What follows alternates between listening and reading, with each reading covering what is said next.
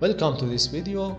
In this video, we explain how we could extract a history output from an ODB file. In our previous playlist, we modeled DeepDrawing our code by a dynamic explicit procedure. In this video, we extract the reaction force of the punch during the analysis. Of course, in the step module, we request reaction force of the punch in history output request.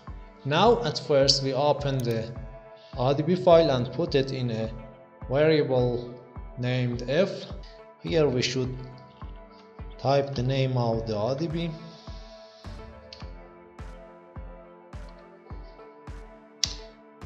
And now the parameter f contains all the ODB. Now we want to extract history output from the parameter f. As you can see in this figure, for this purpose, at first we should find the desired step, and then from history region we should find the desired history output. We use tab key to find the related commands.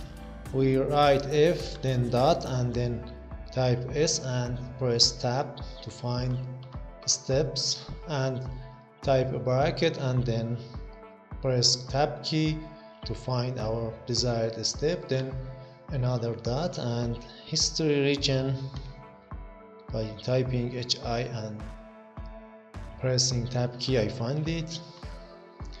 There are several history regions in the model, and we should find our desired one, which is punch node.